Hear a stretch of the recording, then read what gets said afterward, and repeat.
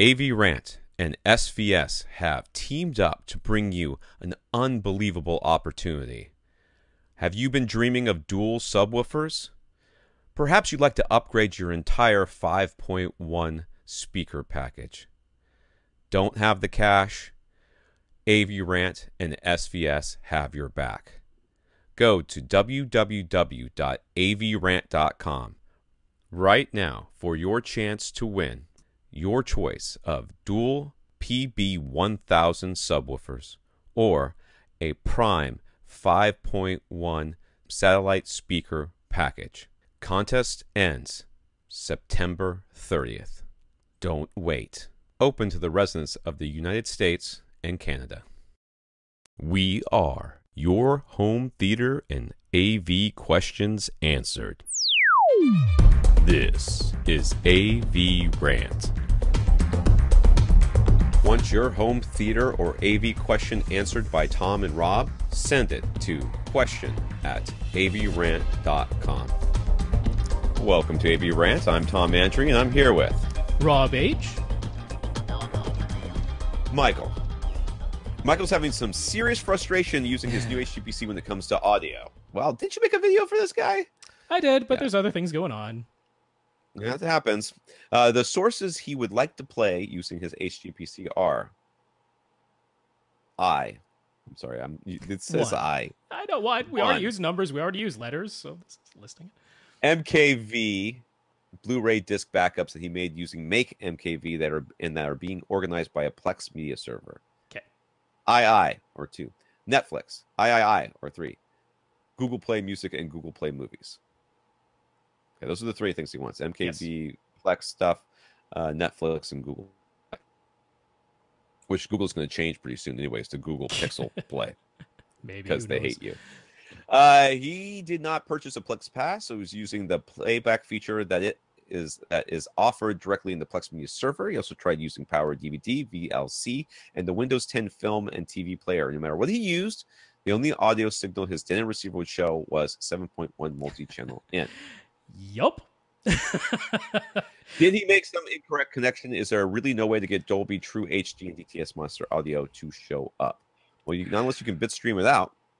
Yeah. And if you can't bitstream it out, then you're going to get... Like, when I connect my Xbox, it says 7.1 because unless I'm watching a Blu-ray and then it'll... No, I think it even says 7.1 then, too, doesn't it?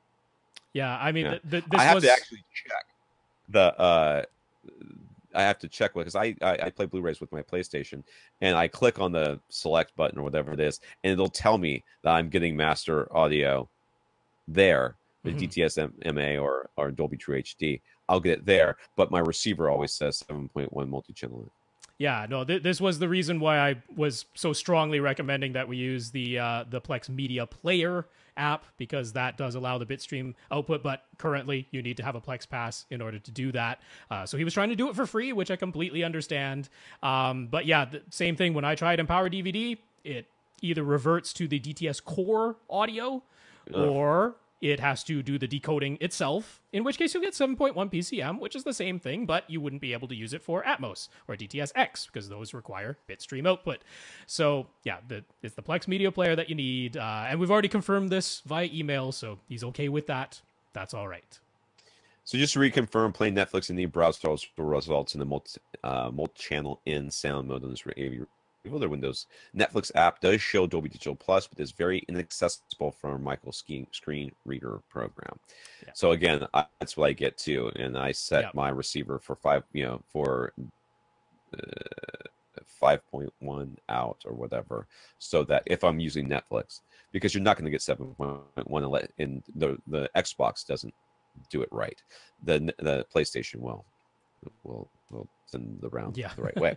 When he tries to play content from Google Play Music or Google Play Movies, these also show up as 7.1 multi-channel in, but they are 2-channel stereo sources. The problem is that multi-channel in signal doesn't allow him to select his usual upmixing surround modes like Pro Logic or DTS Neo X. AVS Forum said to set his Windows sound output settings to 2-channel, and doing so works. But Rob said to always set the Windows sound output settings to 7.1 in this tutorial. So what should Michael do?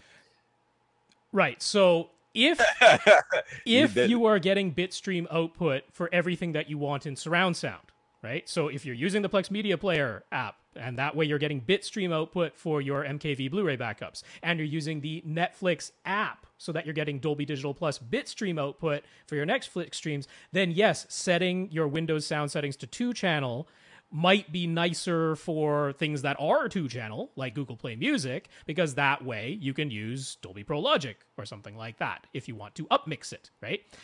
I was saying set it to 7.1 in your Windows sound settings because if the player, like say Power DVD, is doing the decoding and you've set Windows sound to 2-channel, well, everything's getting down mixed to 2-channel no matter what you do. So this is a little bit application dependent. In Michael's case, since what he wants is bitstream output for his MKVs and he's willing to use the Plex Media Player app to do that, and he wants Dolby Digital Plus bitstream output from Netflix, which is a hassle for him, but at least it can be done.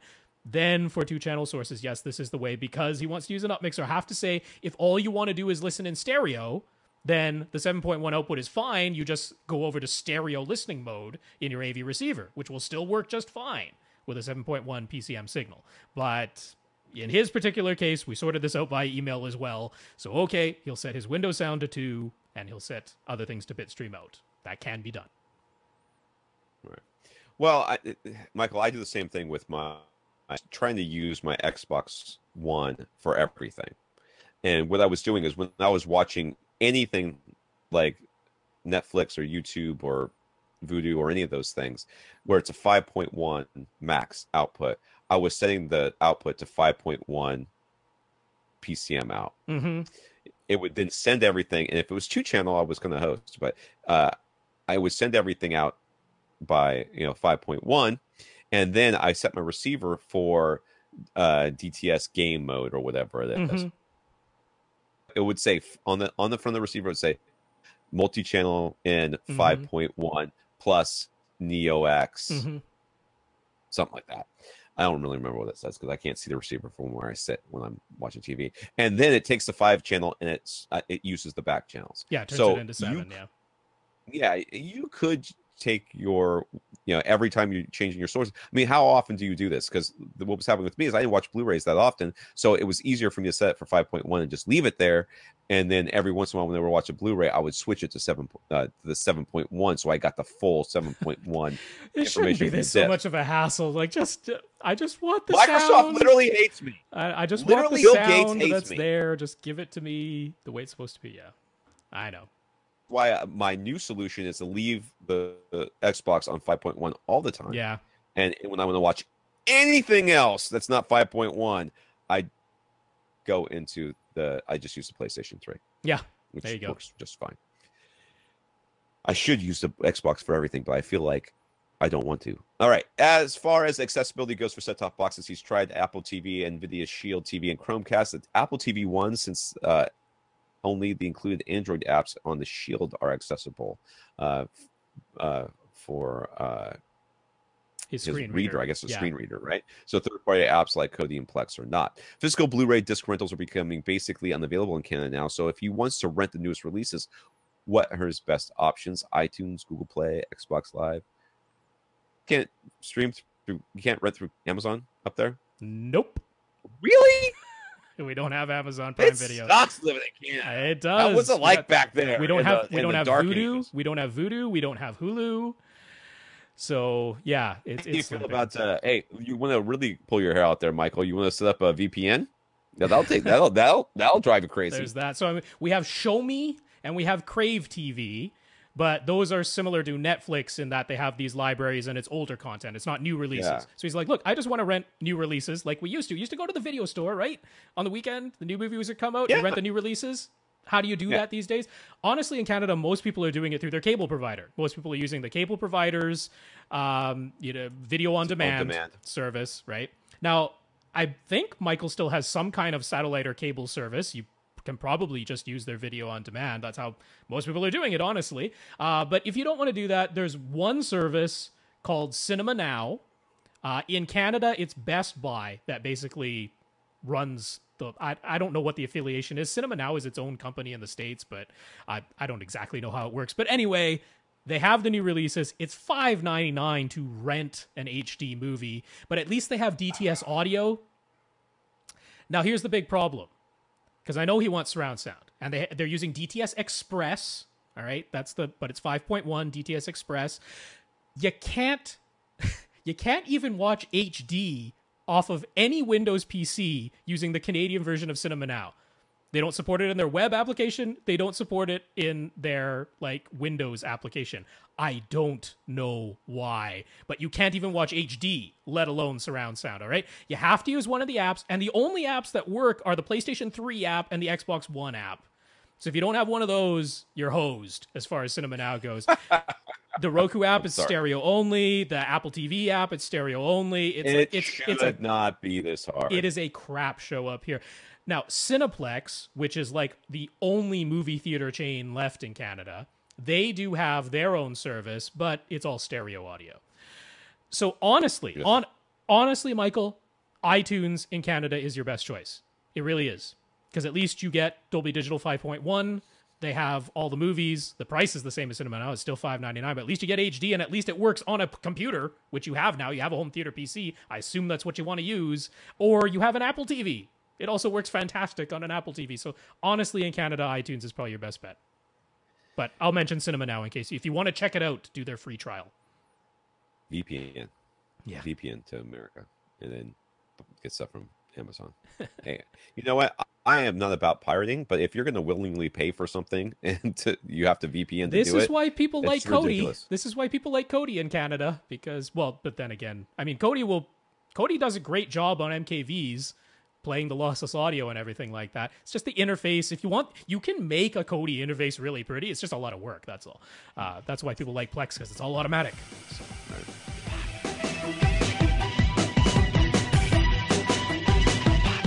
Want your question answered? Send it to question@avrant.com.